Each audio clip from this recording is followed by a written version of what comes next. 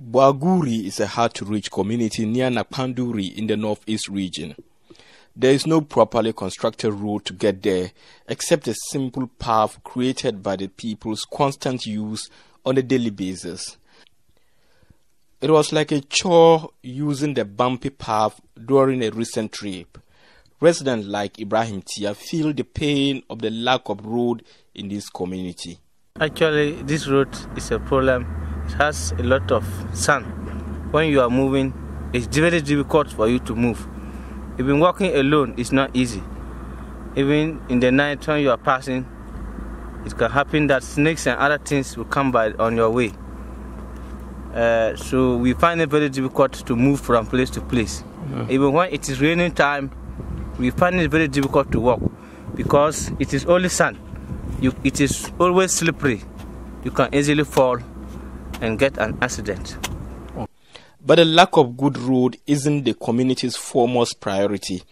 Its number one priority has been a bridge that would enable them to cross this river with ease during the rainy season. This is why the community unanimously chose a bridge over a health center when they had to make a choice. There are some health facilities near some certain places, just Boaguri. There is one there. When you get to Nakpanduri, it's also near a bit.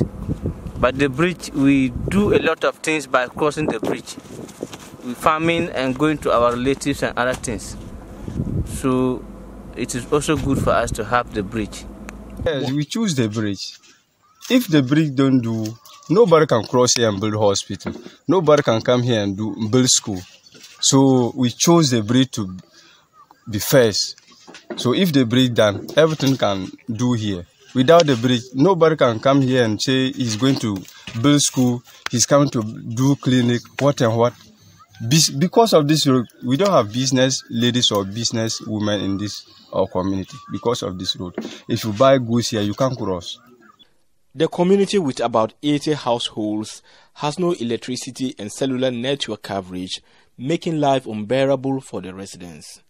But through the lobbying by the Northeast Regional Minister, who is also the Member of Parliament for the area, Solomon Boaguri, the Ministry of Special Initiative is constructing a double 3x3 culvert bridge over the river for the first time. And this is expected to end the annual drowning and loss of lives in this community. The construction of the bridge is also expected to open the community up to business opportunities and improve access to healthcare services. This resident, Saibu Tia, says several people, including children, have drowned in the river over the years. He says during the rainy season, the activities are hampered due to the absence of the bridge. Now he is happy that problem would be taken care of. Rakia Guma spoke about how she and her colleagues are locked out of the broader economy due to the absence of the bridge.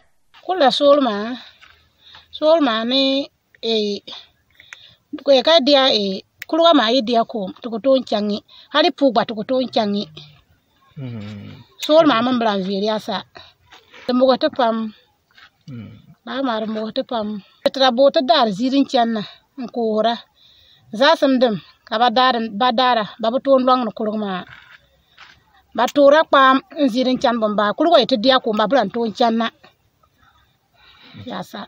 The foreman for the construction work, Isahaku Yehuza, says the bridge is expected to be completed soon. Somehow it's moving fast because we started last 2 weeks, and then we are able to tight the iron and then fix the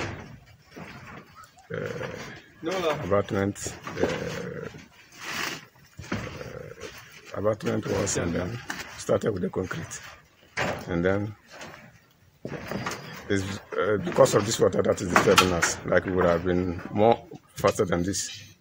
I think in 2 weeks' time we'll be able to run up and then hand over to the assembly. For these residents, they now feel part of the larger Ghanaian society to have seen the construction of this bridge.